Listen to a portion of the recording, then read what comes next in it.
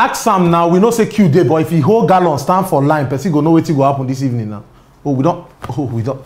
Yeah, welcome to News Seriously. It they happen to everybody, you understand? I just send them, they help me go buy fuel because, you know, we see the queue fuel situation still be as it gets for Nigeria. But moving on, let's just go straight to the headlines. I don't ready, you don't ready, we are ready. Let's go. So, big gist first. We are starting with the issue of fire. Yes, fire, oh, fire, oh. Yeah, that was what they were shouting in the Ministry of Finance as we hear say fire being catch in their inverter room. They shock everybody, say they won't get inverter. But let's move on. Yahoo boys, so they say they must be very, very brilliant. And this is coming from Obaseki as he says we need to redirect their thinking positively.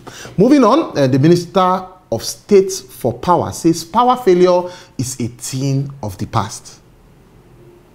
It shocked you. It shocked me too. But let's just move on to other gist. Federal government is revealing why China stops giving loans to Nigeria. Onigbe now don't get reason to postulate. But let's just move on because inside Uni Ilorin, we hear say the VC now is advising new medical inductees not to travel abroad for practice. But well, in Buhari's administration, this is the only major fuel crisis. Yeah, you see how the stories they take a link. But this is coming from Femi Adesina saying that the fuel crisis, this is the only one that we have witnessed in this administration. It's part of the headlines, but we will dive into the story. And you definitely can't make this up because an Iranian death row inmate dies from happiness after finding out he will not be executed. So in the case of Na Happiness Kill Am, this is the story. Moving on also, US-based Nigerian doctor has been arrested for allegedly slapping a patient multiple times, accusing her of faking a seizure. Say she dey fake, say she faint. He can't tear and slap, say make she wake up. When they wake up, it can't be say they arrest and say na assault and battery. On a serious note, we'll be talking on the issues between Russia and Ukraine. That will really be a serious discussion on News Seriously. We'll catch you after this short break. My name still remains MC Bluetooth CCFR. We'll be right back.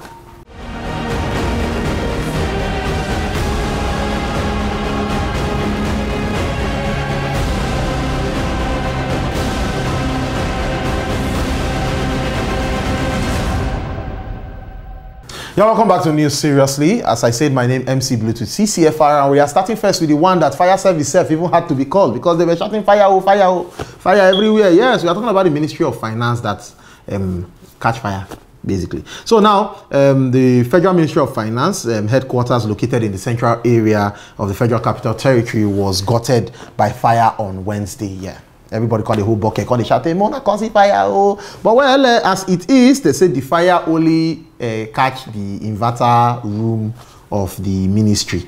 And the fire service say it was under control as the thing did not burn plenty things. But you know Nigerians now, we can't talk, say we shock, say Ministry of Finance get inverter room. When the full Nigeria, they suffer from power magana. When the thing say they go follow us till they suffer. You understand? But no, say they get backup power. They get solar. They get inverter. Wow, that's betrayal. I thought we'll be suffering together, you know, but fire don't catch on our room, so I no get light on our office. In a joke, but you know, it's a shocking something that up to now we are still unable to put basic procedures to curb incidences of fire outbreaks, mostly in ministries. This is not the first time we are having a federal ministry being gutted by fire. But well, fire service, kudos. We hear say when I no use bucket, when I actually use hose to take quench the fire. So we'll just move on. At least we hear say money no be dead here, no document born before the contact say, oh, person they try hide something, can't go burn document. You know they had Nigerians to take the postulate. You know they had them. But let's just move on to the issues that are coming from Edo State. As the governor, Godwin Obaseki, is saying that Yahoo boys are very brilliant and we need to redirect their focus. Well, he made this statement as he referred to the popular Yahoo boys and said that they must be very brilliant and dope people and their brilliance can be redirected to a better cause. Now, the governor said this in a town hall meeting in Edo State where he was addressing education policy. And according to the governor, instead of condemning cyber fraud, the root cause should be addressed, just like the cause of human trafficking. So you see, we've done the thing straight, aka Twitter swindler. You are not saying we should redirect their focus. Yes. Yeah, actually, in Sena Climbs, when we had the movie, I don't know whether you've watched that film, Catch Me If You Can. Yes, the government had to redirect the focus of the man, and later he was employed by the FBI, and he was dealing on cyber crimes and other related issues. Maybe that's where the governor is actually looking, is eyeing the front. See, our Yahoo boys are brilliant boys.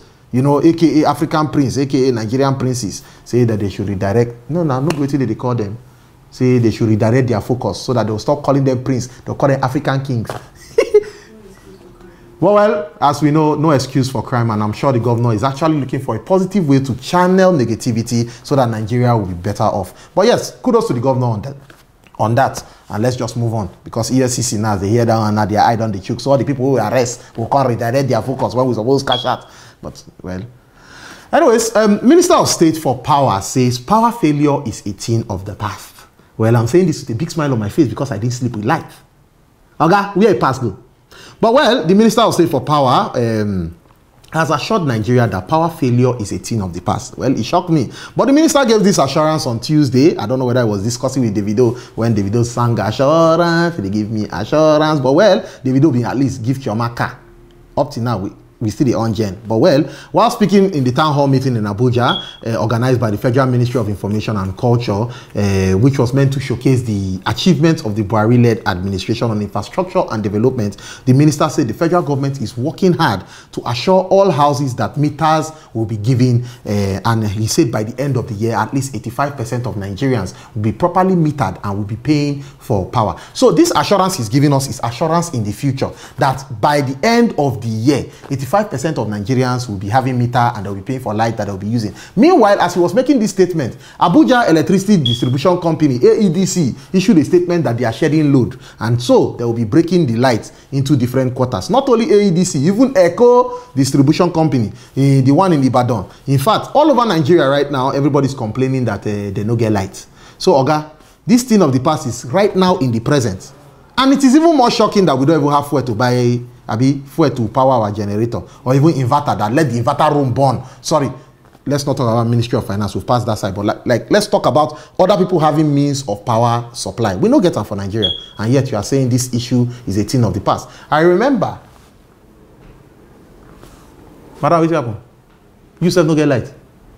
Wow, I mean, this is not only me, because everybody come office, everybody wear cloth, everybody cloth they iron. Oh, now previous ironing. Okay, apart from you, that your gypsy skirt, we know say na code, because gypsy skirt they need the iron now. Well done back. But anyways, let's just know that this power issue is a problem. So you saying is in the thing of the past, is in the present. Well, let's move on. We'll go on a quick break, and when we come back, we'll put into other story, other gist.